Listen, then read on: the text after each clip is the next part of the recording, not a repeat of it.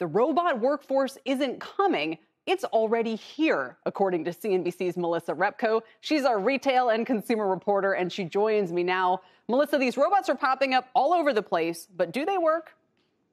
Hi, Kelly. Yes. Well, companies like Buffalo Wild Wings and Sam's Club are turning to these robots to do a variety of tasks, even things like fry chicken wings and scrub the floors or scan inventories for out of stocks.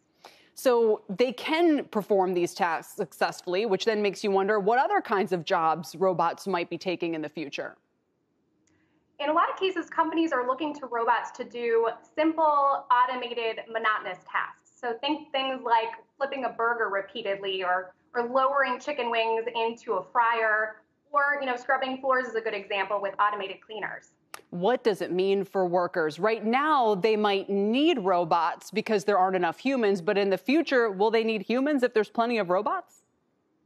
Well, more robots could mean fewer people, but the employers I spoke to emphasize that robots can take some of the stress away and perhaps some of the boring tasks that employees may not want to do anyway. And in some cases, that may help with retention if employees have a little bit more time to tackle tasks that they're needing to do because of the rise of e-commerce, or because they're taking on new things. Like at Walgreens, they're using robotic arms, for example, to fulfill prescriptions.